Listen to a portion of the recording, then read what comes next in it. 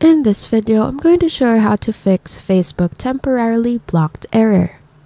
So if you're dealing with that Facebook temporarily blocked thing, first off, don't stress. It happens sometimes for security reasons, so just chill for a bit, wait a few hours or up to a day before trying to log in again. Next is to keep an eye out for messages or emails from Facebook. They usually shoot you a quick note explaining why they put the temporarily blocked on your account. So go ahead and check your email or those notifications in the Facebook app for the lowdown. If it seems like a security hiccup, they might ask you to prove that you're you. It's no big deal, just follow what it says on the screen. Usually it's confirming your identity through your email or your verified phone number. I also want to add that if you're thinking someone has sneaked into your account without an invite, then go ahead and change your Facebook password.